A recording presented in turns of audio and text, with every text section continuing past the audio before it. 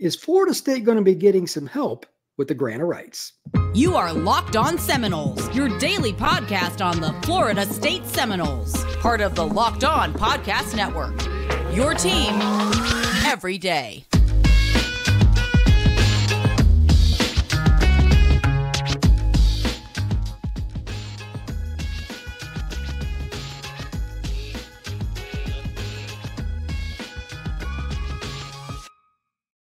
Welcome back into Locked On Seminoles. I am your host, Brian Smith, and today we are going to tackle the ever so popular grant of rights discussion. Got a really good guest coming on, and it's going to be a lot of fun. Today's show is brought to you by Gametime.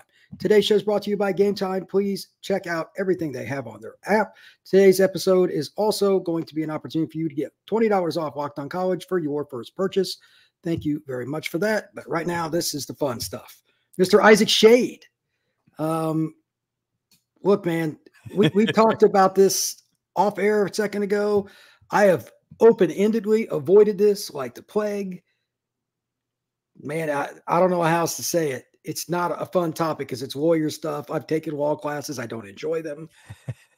You cover University of North Carolina for Locked On Tar Heels. You're a lifelong Carolina guy. You do Locked On College basketball. So you've got different ways to look at this. So the first thing, when Florida State first announced it was suing, just to get the basics out of the way, were you surprised? And B, are you surprised with where this is going? Because you live in Georgia, but like you cover UNC, so you hear a little bit of everything. Like, where do you think this stands like in your mind? Are you surprised by anything at all?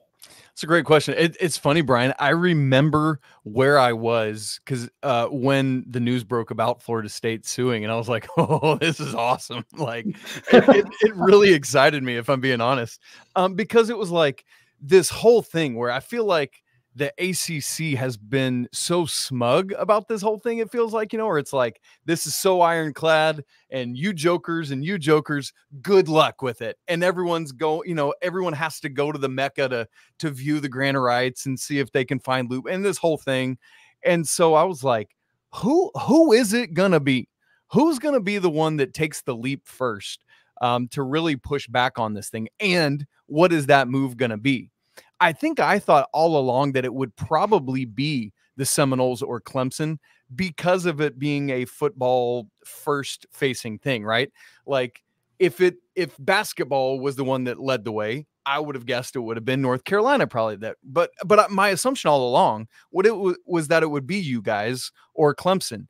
And so when it happened and it was coming in the form of suing the conference, dude, I just as a Braves fan, I got in on it and I just started tomahawk chopping right then and there, man. It was great.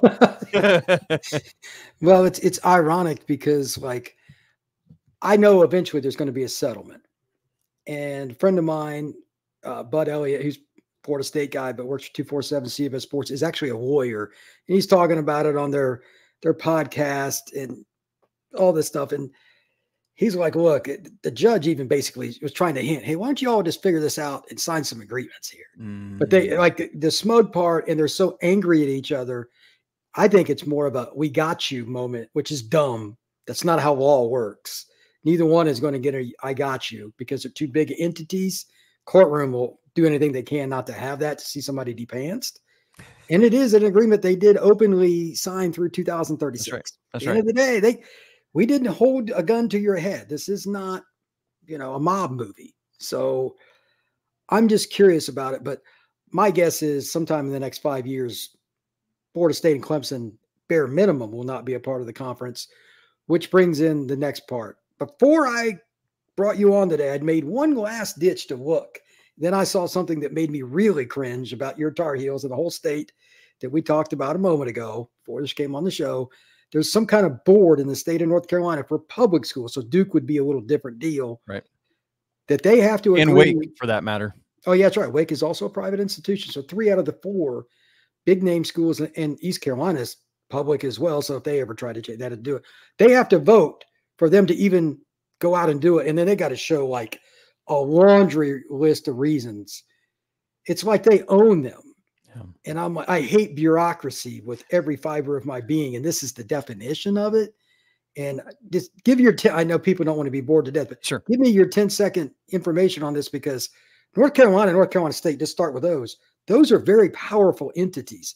If they were to join, it would be really hard for the ACC and ESPN, Disney not to look at it. So what's your take? Yeah. I mean, what's funny is, Brian, it's something that it feels like anytime this North Carolina, like statewide thing is brought up, everyone's just kind of like, I don't know. We'll figure that out, because it's like the ACC side of it has been such a big thing. And then you bring this second layer into it, and it's like, so wait a second, I'm going off camera. It's just like everyone's thinking, okay, so if we want to do this, it's not just about finding the legal loopholes in the ACC grant rights. There is some level of North Carolina state legend, and I don't mean like the Wolfpack and Raleigh. I mean like the state itself, that we have to get through and get this vote on and figure out what that is. And so ultimately, like, is this the politicians worming their way in? Do we have to like grease wheels? How do we do that? Where do we go about this? And as it often is with politics, it's like, what are you getting here? What are you trying to make happen? What would you block, or what would you let through, and what constituency benefits or doesn't benefit from you blocking this? And so that's, Brian, where it's really almost confusing to me, because it's like, what are the underlying motivations with that side of things? Well, I just said it to you before the show, and I'm going to say it now. And I am a total glass half empty guy. I'm the opposite of you. I always worry about people being influenced through money on that committee. Yeah. Straight up. Yep. Or other types of leaning on them. If you don't help us do this, or if you don't stop them from doing this, and it's just all about collusion and bribery and the whole 9 yards that everybody will deny, even if it's live on camera. Because people today aren't real honest, especially in the world of sport, as you and I both know. Yes, exactly. The Olympic Committee comes to mind, but that's like the worst thing exactly. ever. And so I think, kind of to your point there, Brian, what it feels like is, if it could be shown, like, hey, us getting out of the ACC and getting to the SEC or Big East, Big Ten, or whatever it is, if that helps out the state and brings in more money and those kind of things, it's like, okay, let's do it. So it's just like, what's it going to take to make you okay with doing what we need to do? Well, that's an ugly way to look at it, but it's just, what's it going to take? Those words are very awkward. Those are very, very awkward words based on what I just brought in. Coming up next, I want to talk about your own opinions on it, and how, I'm just curious, again, you cover the Tar Heels, how they could play a role or not, and what you think Florida State should or should not do as far as a conference. Because this is the other debate with it. If they do get out, where the hell are they going? Yeah. And why would a school, the culture and all that, there's a lot of things to go with that. So we're going to talk about that next on Locked On Tar Heels, right after this. All right. If you're going to have an opportunity to buy tickets, and especially if you need something last minute, I highly recommend the Gametime app. It's a great app that I have used. You can see your seats right from the app after a couple clicks. Type in North Carolina Tar Heels, type in Florida State Seminoles, type in New York Mets, Atlanta Braves, whatever it is, and you can do it. They've got zone deals, they've got last minute ticket pricing, and it's really easy.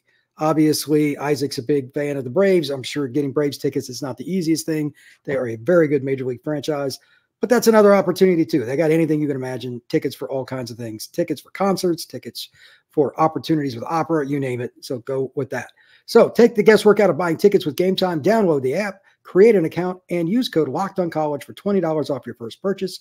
Terms apply. Again, create an account and redeem code LOCKEDONCOLLEGE for $20 off. Download Gametime today. Last minute tickets, lowest price guaranteed.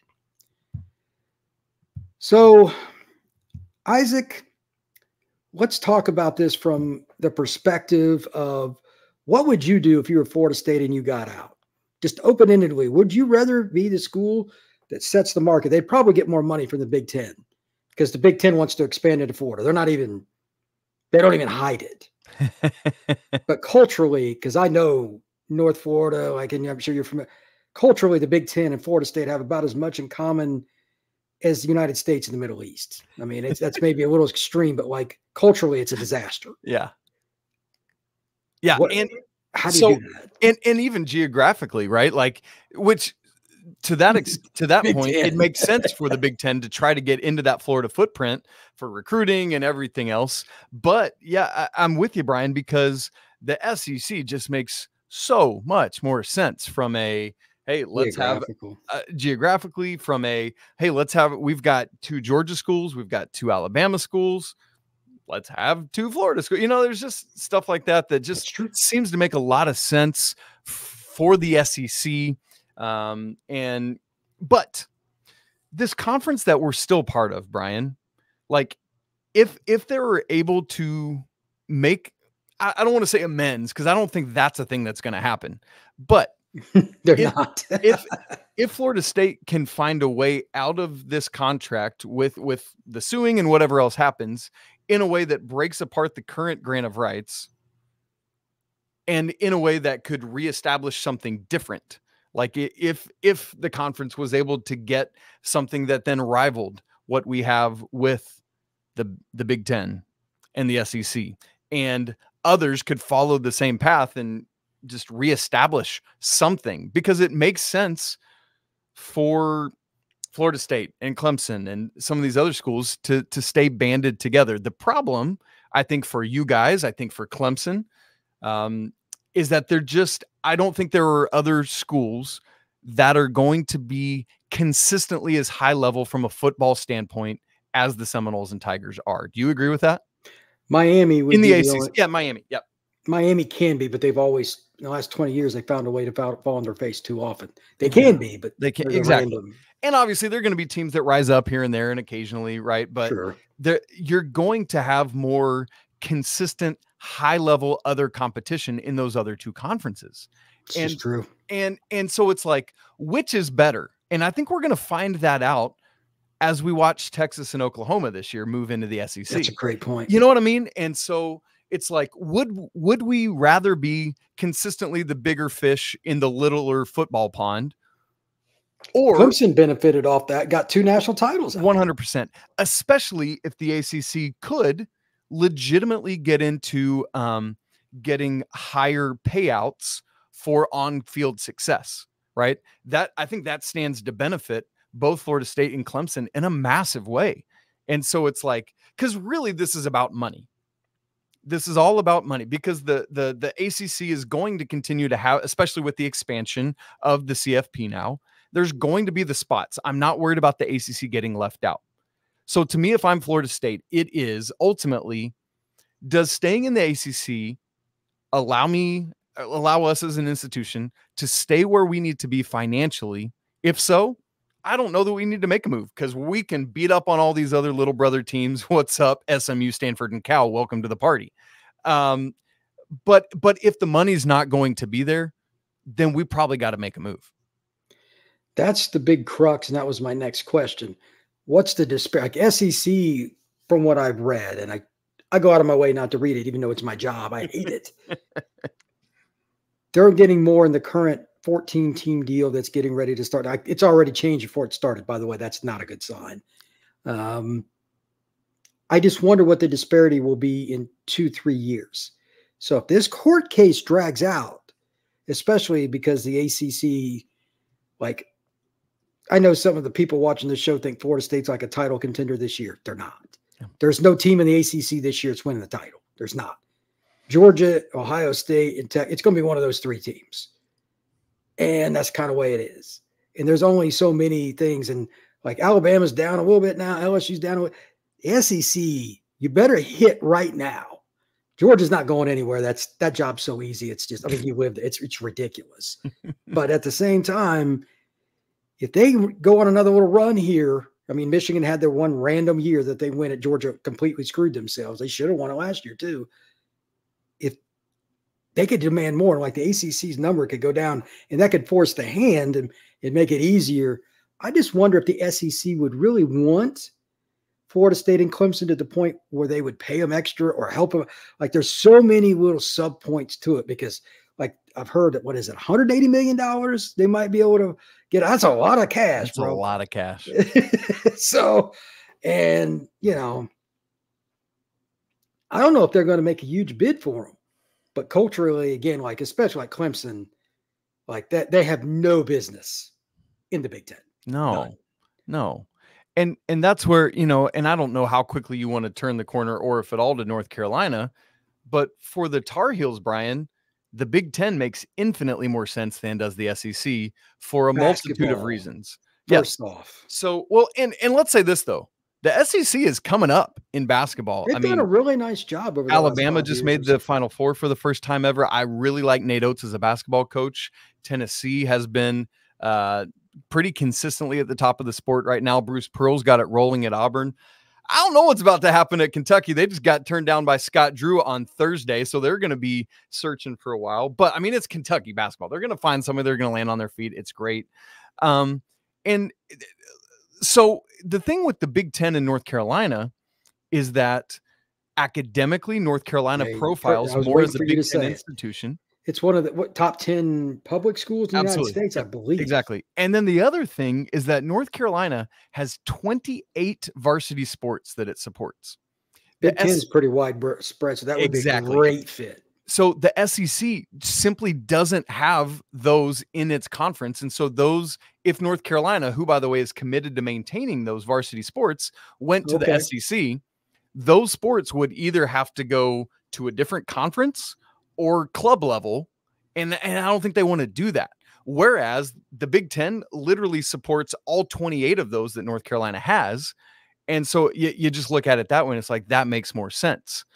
And, I mean, it's the same. I don't think that these ACC schools, if they do ultimately go elsewhere, have to band together and be together. I mean, it's what we saw with the dismantling of the Pac-12, where they're going off to the Big 12 and Big 10 and whatever else it is. And so for North Carolina specifically, I think the Big 10 makes a lot more sense.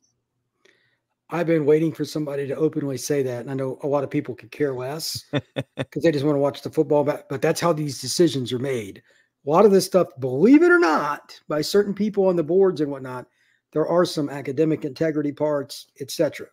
And that's why I also wanted to bring you on, because you're an expert on UNC. Basketball there is unbelievable. I grew up in the Michael Jordan era. That's right. I'm an Indiana grad. I mean, I remember his last game was against Indiana. Ironically, like those kind of rivalries would be great. And UNC football still draws pretty good. I don't know what their capacity is, but they get 50,000 fans to a game. Yep. So, and I think they would love it. And I think Carolina football would be a middling Big Ten or SEC football team, right? There would be years where they might two games above 500. There would be years they would pop if they've got like a Sam Howell or a Drake May, but the defense is still whatever it is. And so you and I've talked a lot about that, Brian. Yes, we have. We'll see how things are this year with Jeff Collins coming in to run that show. But I can't be any worse than Chiswick has done the last 2 years. I'll say that. But Brian, so I think the football is like, it'll be whatever, And so on that side of it, I don't think that's too much of a consideration for North Carolina. It's like the football team's going to go where it's going to go, and it's going to be okay. The reason I bring them up, I'm sure Florida State and Clemson want them involved because it's a lot easier for them to leverage their own deal. If North Carolina, it'd have to be two. Carolina's not going without at least one of Duke or NC State. Let's not get right. And I'm sure the Big Ten would kill to have Duke, but they get to make their own decision. That's right. Because they're private. I'd assume they would take Wake Forest in some capacity, be another school they could just beat up on, but it's a great academic school. Yeah. Like it's an elite academic institution. Yeah. So there's a lot of little things the state of North Carolina have involved. So if you were to guess, is it more likely NC State or UNC that would push more? Like what fan base, like does UNC really care? Yeah. What's funny, Brian, remember back, it was Florida State and Clemson and North Carolina and NC State were the four that did not want to bring in the two Pac-12 schools and SMU. Who ultimately gave in on that? The Wolfpack. It was NC State that kind of flipped, and that's what allowed those other schools to come in. And ultimately, to me, the single biggest reason to bring those schools in was in the case that anyone else leaves, because you got to have a certain number of teams to stay viable, whatever.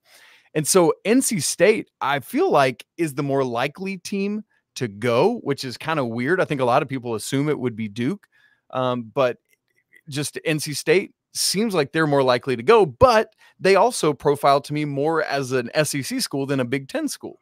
So it's hard to wrap your brain around, but I feel like NC State, part of them ultimately caving in and voting in those other three schools is like, we might be sticking around the ACC.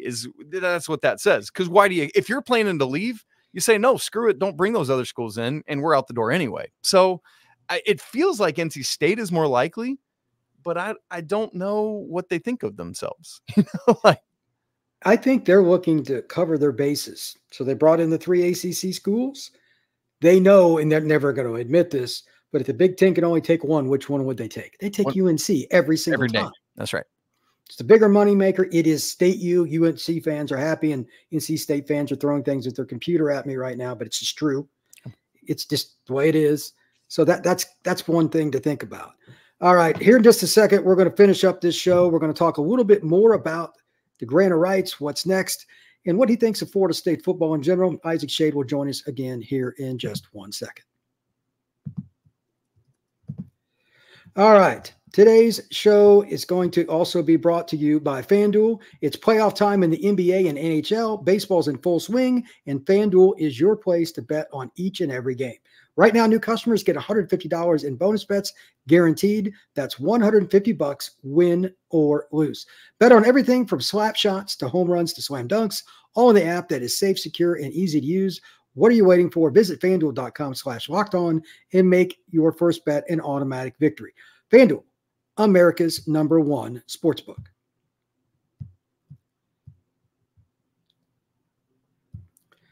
All right, Isaac. Florida State has had a really interesting path as a football school. What's in this? I mean, like the last 10 years been really turbulent at Florida State. It's bizarre. The last 2 or 3, they finally kind of figured out, and they're headed in the right direction. I'm just curious about what you think. There's been a lot of debate on my show about this. I've told people I think they could be anywhere from 7-5 to 11-1 this year. I have no idea with DJ. I don't trust him, but he does have a big arm, and I really like Norvell as a play caller. Yeah. First off, just what do you think of Florida State football this year? And like, could you quote unquote give a number? I think Vegas, most people have them at 9.5 is the over under. I think that's a pretty good number. Yeah. I mean, like, what do you think just in general with DJ coming in, et cetera? There's some moving parts. And that's the interesting thing to me, because I'm with you. I like Norvell a lot, Brian. I do too. I think he's a good coach. I think that he has a good blend of being player friendly without kowtowing to the player. You know what I'm saying? Like, that's a weird balance in this day and age of like, I got to take care of these dudes, because if I don't, they're out the door with NIL and transfer portal and all 100%. That. 100%. But I also can't be a pushover, because I'm a football coach and they need to respect me and they got to do what I tell them to do. And I don't know how these guys do it, but from afar, I really respect the way it seems like he goes about his business. And, without the injury last year, I mean, I hate to even go back to it, but it's like, it's a whole different conversation now if Florida State had been in the CFP, right? So I'm with you. I like DJ. Does he eventually get to what we think he should be able to get to? Where have you been on that, Brian? Well, it's real simple. It's post-snap reads. It's the hardest thing in football, but if you're a quarterback, that's what you're designed to do, and he doesn't do it well enough. I'm just A to B, brother. Yep. I mean, you can't project. I watch more football than anybody on earth, high school to pro, and you cannot project that. Smartest kids I know can't read a defense to save their life. A kid that can't pass algebra 2 is good at it. There's no rhyme or reason. So, but he's 6'4", 250, and he's got a rocket launcher. That's the thing. It's like all of the intangible physical thing, or not intangible, all of the physical things are there. It's just got to get to it. So can coaching take care of that? Or is he just somebody that's never going to get there? That's what I can't seem to figure out with him, because he's had some moments where I'm like, and so, but anyway, so specifically to what you asked about over under, if it's at 9, I'm pulling up the schedule really quick here. Georgia Tech, I forgot that's in Ireland. That's a weird game, and they got a good quarterback. Yeah. That game gives me pause. Yeah. First games always give me pause. And then home to BC, and that's like, I mean, I know it's not till the next Monday, but man, coming back right after that Ireland game, that's tricky. Memphis at home, Cal at home. Welcome Cal SMU back to back. That's hilarious. I hadn't seen that. There you go, brother. So welcome to the new ACC, ladies and gentlemen. Hosting Clemson at Duke, which that's different. Now I'm not as worried about Duke anymore. Riley Leonard's not there. Riley Leonard's not there. The coaching change, whatever. Then at Miami, hosting North Carolina, up to South Bend, Charleston Southern, congrats, and then Florida at home. So, I mean, that schedule, Brian, I know there's some trickiness at the very beginning with Georgia Tech across the pond, getting back, and you know, it changes how your game prep is ahead of BC, but thankfully that's at home. I mean, I feel like you should be able to take care of those. As I look at the schedule, the only tricky-ish games to me are obviously Clemson at home, and then at Duke, at Miami, hosting North Carolina, at Notre Dame. That's an interesting 5-week stretch right there, dude. If they have injuries, I'm just concerned. Like, yeah, Florida teams playing in South Bend in November is no bueno to begin with. Like, I've lived there.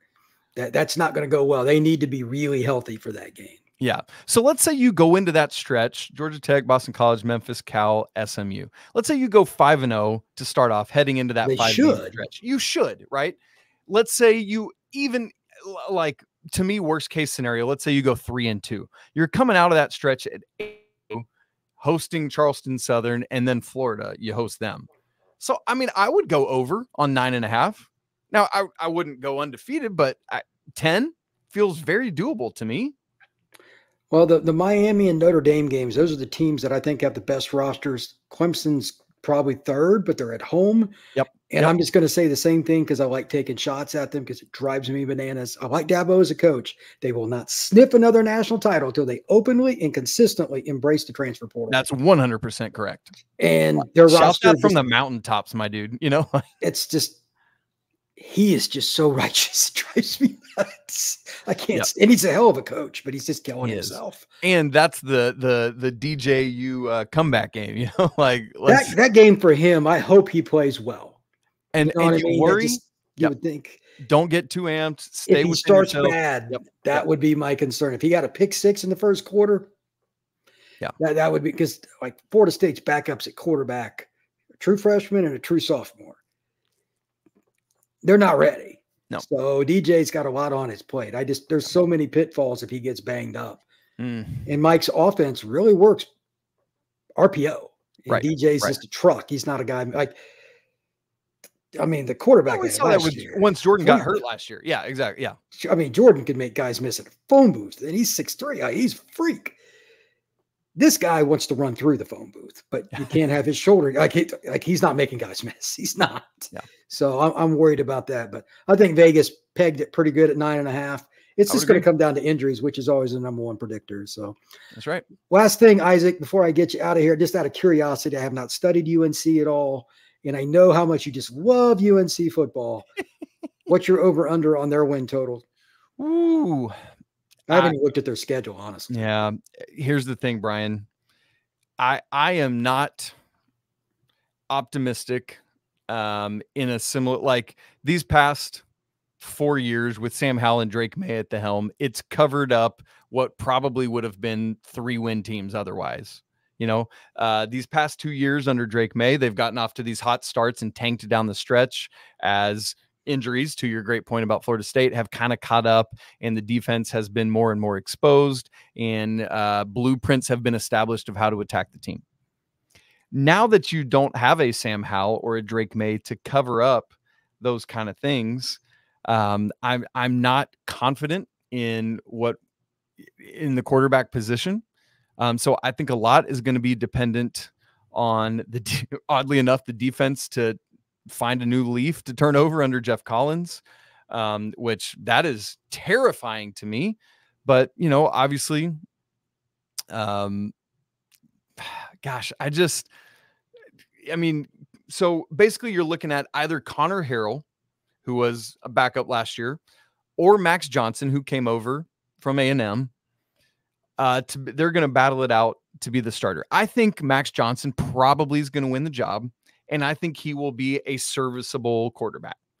I don't think he will be Sam Howell or Drake May, but I think he will do a good job. He's got some returning skills guys around him. Marion Hampton probably is one of the best running backs in the nation this year, so you can rely on that. That's a helpful thing. And then you've got still a really good tight end room, including his own brother, so there's some of that. Jake Johnson coming in, obviously. But you do get some guys back on defense. Kamen Rucker, I think, should be one of the best ends in the nation, but just had surgery on a finger this week. So, so we wait to see on some of that, and just how Jeff Collins is the new DC kind of works in, as you're also working in a brand new quarterback. So we'll see, Brian. I am not overly hopeful. I think you can get to a bowl game, but not a great one. 6-6 is expected. 8-4 would overachieve. I would 100 take. Give me 8-4, and they're dancing in the streets in Chapel Hill. Okay, we're pretty much on the same page. I think this will be the last year for Mac. That's my opinion. If not, I mean, it's got to be getting close. Yeah. What is he? 72? Yeah, it's up there, man. Yeah, he's been a really legendary coach, and he's the guy that, he's the guy that's turned it around for them now twice. But I think they're losing out on recruits because even though he's saying I'm here, I'm good, eventually, I don't care what he's saying, guys are going to say, yeah, but you're 72. Like, what do you want? What do you want? Yeah, they had to run him out of Texas. Yep. He won't retire is my concern, and he makes it muddy. Yeah. And then Bubba Cunningham has to step in and have awkward conversation. That's rough. So hopefully he'll have the self-awareness to step away when he needs to. Isaac Shade, I thank you very much. Where can everybody find your work, sir?